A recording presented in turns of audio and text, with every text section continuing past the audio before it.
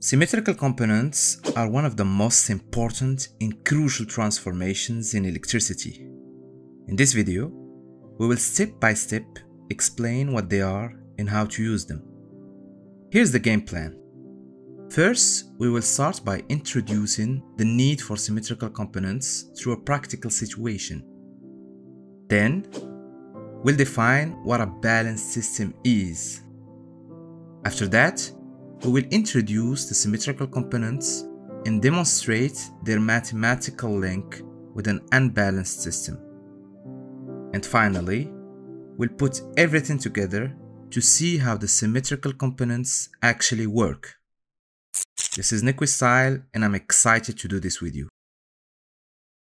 Let's picture three ideal generators oscillating with balanced voltages, representing the three phases of a three-phase system. Let's then attach the same purely resistive load to each phase. Now, if a three-phase short circuit appears at some location, the voltage at that spot becomes zero due to the balanced nature of these voltages. We'll uncover the precise and intriguing reason behind this later in the video. So, everything downstream of the fault loses its power supply because the voltage is null.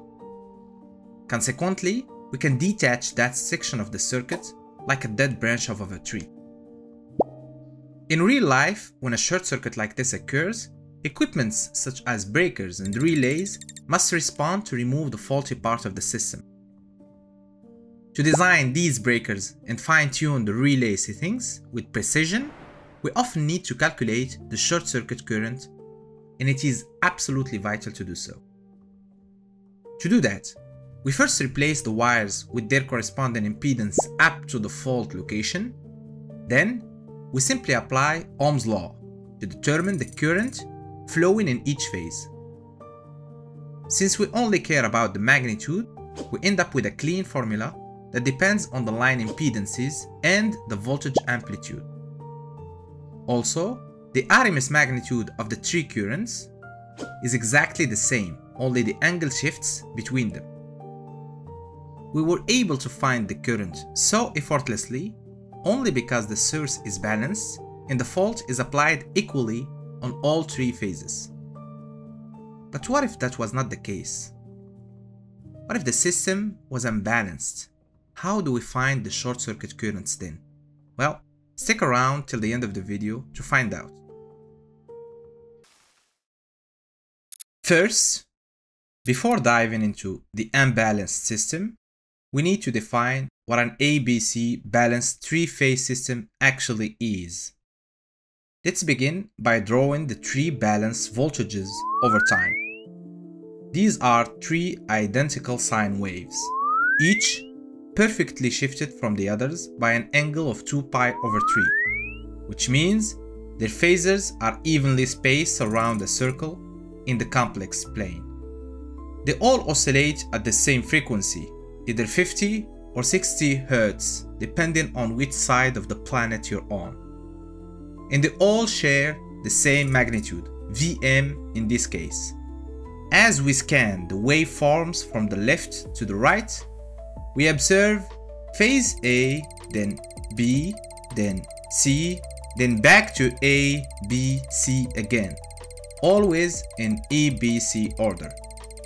The final and most crucial trait of a balanced system is this one. At any instant in time, the sum of the three voltages is exactly zero. This is precisely why we don't need a neutral wire in a balanced three-phase system, as long as that balance holds, of course.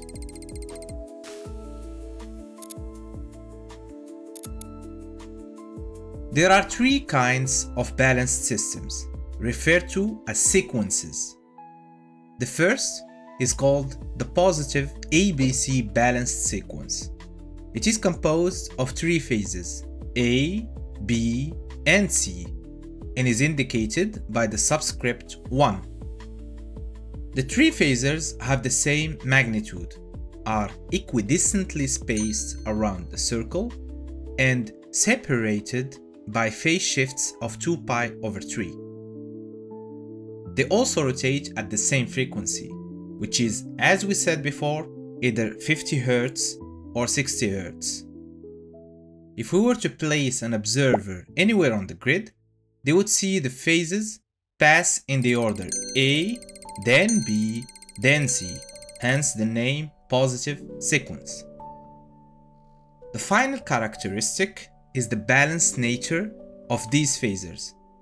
At any instant, if we place the vectors head to tail, they form a closed triangle returning to 0. So, the sum of the three phases is always null. The second balanced system is called the negative sequence. The only difference compared to the positive sequence is that phases B and C are swapped. It is indicated using the subscript 2 instead of 1. This time, when the phasors rotate, the observer on the grid would encounter A, then C, then B, hence the name negative sequence. The last balanced system is called the zero sequence, indicated by the subscript 0. This one is not truly balanced.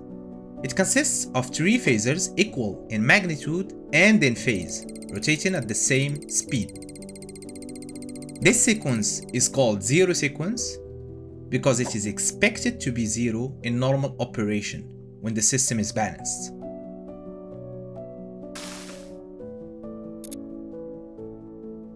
We'll start by expressing the three unbalanced voltages as the sum of three components. The first corresponds to the positive sequence, the second to the negative sequence, and the third is the zero sequence. Now let's find a concise formulation for these equalities. We know that phase B of the positive sequence is identical to phase A, but lags by 2 pi over 3. We can then replace in the equations phase B. Similarly, phase C is the same as phase A, but leads by 2 pi over 3. We can then replace phase C in the equations. Next, for the negative sequence, phase B leads phase A by 2 pi over 3. We can do the replacement, and phase C lags by 2 pi over 3, and we can replace it in the equation. Finally, for the zero sequence, all three phases are equal in both magnitude and angle. We can replace phase B and phase C of the zero sequence in the equations. So, for each sequence, we only need one variable, giving us a total of 3 variables, which makes sense since we shouldn't need more than 3 independent variables to fully describe the original 3 unbalanced phase voltages. To further simplify the formulation, we introduce an operator A, representing a rotation of 2 pi over 3 in the complex plane, and substitute it into the equations. Now, observe what happens when we calculate A squared. We express the exponent as 6 minus 2, then apply exponential rules to write it as a product of two complex numbers. The first term represents a 2 pi rotation, which is equivalent to multiplying by 1. So we get A squared is exponential of j minus 2 pi over 3. This makes sense, since two counterclockwise rotations of 2 pi over 3 should be equivalent to a single clockwise rotation of 2 pi over 3. We can now express these relationships as a matrix multiplication. This is known as Fortescue transformation. It converts the three symmetrical components into the original three-phase system. In practice, we often want to decompose an unbalanced system into its three symmetrical components to make analysis easier. To do that, we invert the matrix, giving us what is called the inverse Fortescue transformation. Let's apply the inverse Fortescue transformation to a random unbalanced system. From a simple matrix multiplication, we obtain the positive sequence,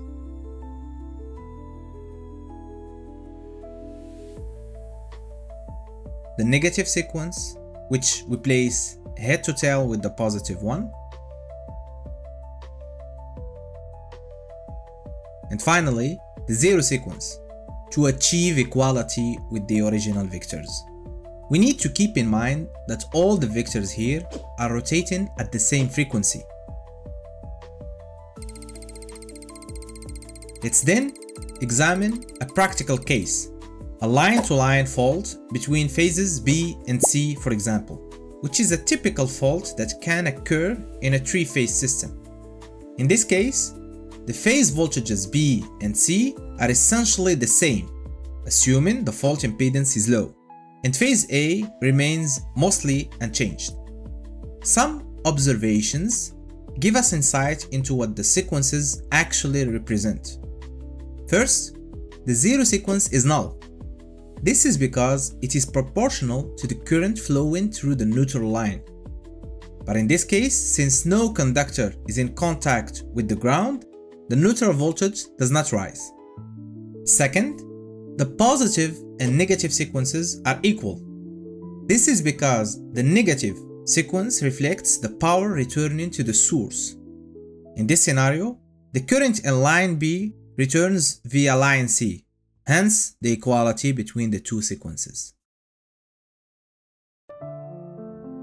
We have reached the end for this one. Thanks so much for watching. I hope you found this overview of symmetrical components helpful and insightful.